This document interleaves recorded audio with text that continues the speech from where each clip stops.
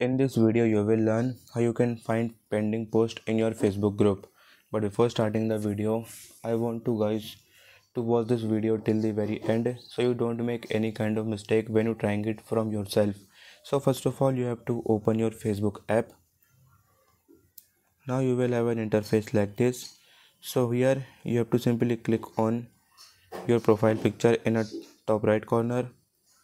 After that, you will have an interface like this. So here what you need to do is you have to simply click on this option called group. After that, you will have an interface like this. So here you have to simply click on option called your groups. Now you will have an interface like this. So here you have to open a group.